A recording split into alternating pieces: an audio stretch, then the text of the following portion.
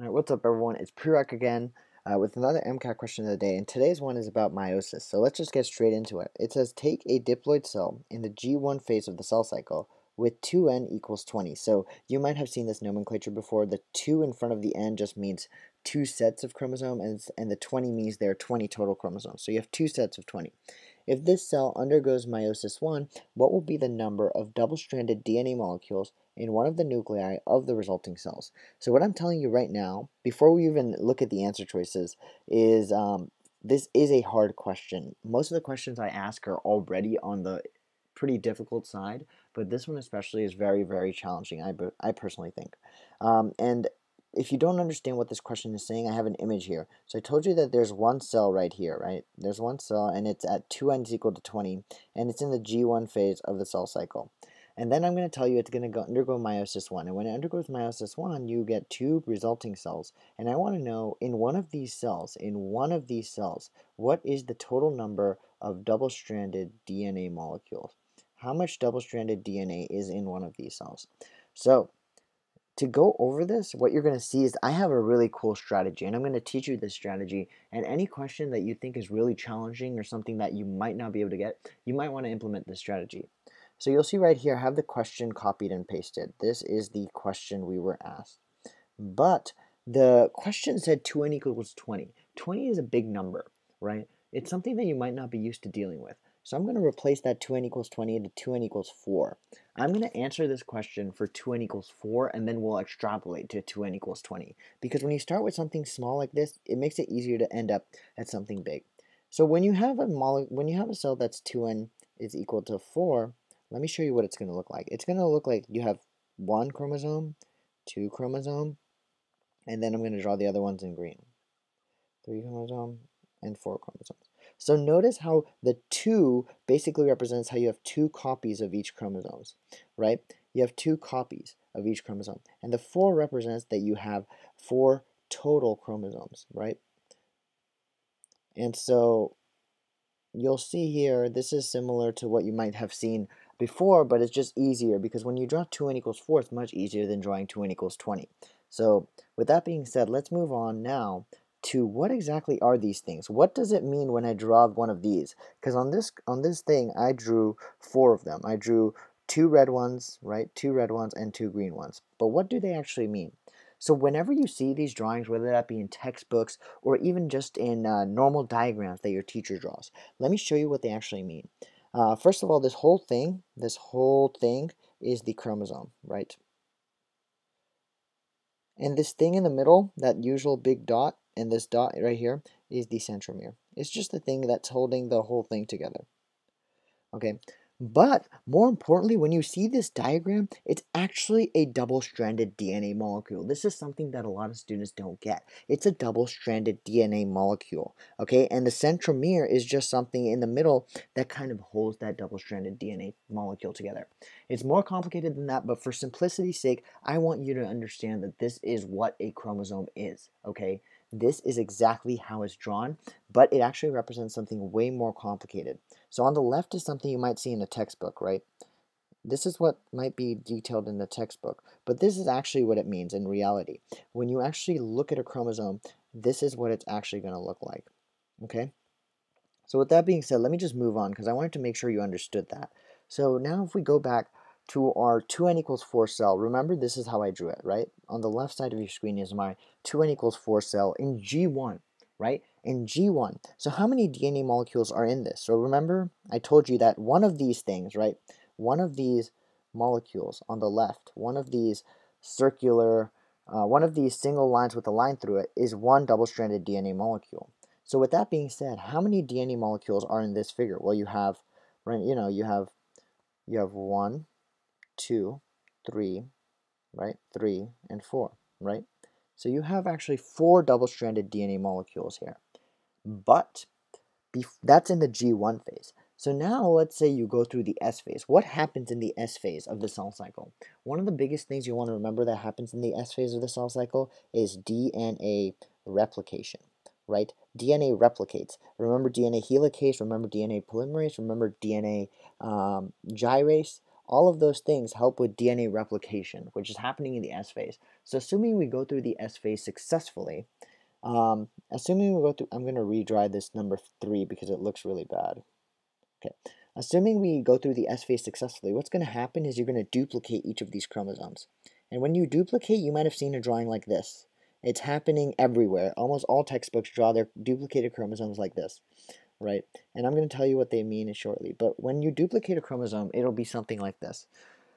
And now you might be wondering, what the heck does this mean? What does this chromosome mean? Okay, this first of all is a duplicated chromosome.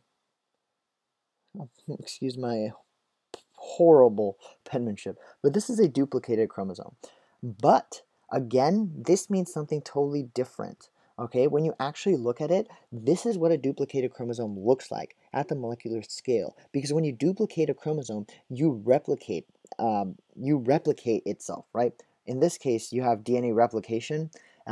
I'm using replication and duplication synonymously. When you duplicate a chromosome, you're creating 2 copies of it. So you'll see here you have 2 copies of the original chromosome. So even though it's still held together, this in the middle is still the centromere. That's still the centromere. But the point is, you now have 2 copies because you've replicated the chromosome. With that being said, we have now just passed the S phase, right? We have now just passed the S phase. This is where we're at. And this is, again, remember, this was for our original starting cell of 2n equals 4, right? We started with the cell that was 2n equals 4 in the G1 phase, okay? And this is where we're at. Now let's say we undergo meiosis 1. In meiosis 1, you might remember something like this. This is actually metaphase 1 of meiosis 1. But for the sake of simplicity, I'm just going to label the whole thing as meiosis 1. But you also know that in meiosis 1, right, you get a lot of things happening. You have homologous chromosomes are pairing up, right? Homologous chromosomes pairing up is basically the same thing as what I've shown you here. So this is, homologous chromosome 1. That's a bad one. So let me redraw that. This is homologous chromosome 1, this is homologous chromosome 2, and they're both red, and so they'll pair up. And this is homologous chromosome 3, this is homologous chromosome 4, because they're both green, they'll pair up. And when they pair up, there's obviously some sort of crossing over that's happening, right?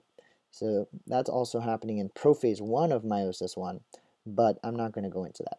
I just want to give you some details, give you as much knowledge as you can possibly have. But once they pair up, what's going to happen is they're going to separate, right? This is their anaphase 1 process, which is in meiosis 1. In anaphase 1, the homologous chromosomes separate. Homologous chromosomes are also referred to as homologs, and they're going to separate. And when they separate, what you're eventually going to get is one cell that has basically both of the original chromosomes, but just now in one copy, right? This is what you're going to get out. These are the products of meiosis 1. These are the products, okay, of meiosis 1. So now, if we go on to slide 8, I want to show you that this is what one of our cells looks like after meiosis 1. I've already drawn them out, and this is what it looks like. And if you recall, look at this top right corner. If you recall, when you draw this out, remember I told you that this is actually 2 DNA molecules. Remember? I'm going to redraw this left one because it's really bad and I'm a horrible drawing person, but try again. Remember, this is what it looks like. It basically looks like these 2 things are stuck together by a centromere. Because remember I told you, when you have something like this and you redraw it, it basically looks like this. So how many DNA molecules are in one of these? How many DNA molecules are in one of these? You have 2 DNA molecules, right? Because they're just bound together. So one of these guys is 2 DNA molecules. So with that being said, if we look at our cell after meiosis 1, we have one chromosome that looks exactly like this green one, right? We have one chromosome that looks exactly like this green one. And we also have one chromosome that's red, right? So I'm going to draw that red one out right here. And that red one is also going to have how many DNA molecules? 2 DNA molecules, right? Because the red one is basically just red, but it basically is identical to the green. So if we add these all up together, how many total DNA molecules do we have? How many total DNA strands do we have? 2 plus 2 is 4, right? We have 4 total DNA strands. So with that being said, if we take a diploid cell, remember where we started. This part is where we started, okay?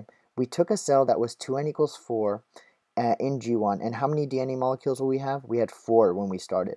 And then after meiosis 1, because we had replicated our chromosome and then separated those replicated chromosomes, how many DNA strands did we end with?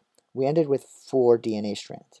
So now let's apply this to our original question. Our original question was actually at 2n equals 20. It was not 2n equals 4, but we just made it 2n equals 4 to make it easier. But let's go back now to 2n equals 20. If we now go back to 2n equals 20, remember, for a cell that was 2n equals 4, we had 4 DNA strands after meiosis 1. So now if we have a cell that's 2n equals 20, how many DNA strands do you think you're going to have after meiosis 1? If a cell that was 2n equals 4 had 4 DNA strands after meiosis 1, how many DNA strands will a cell that was 2n equals 20 have?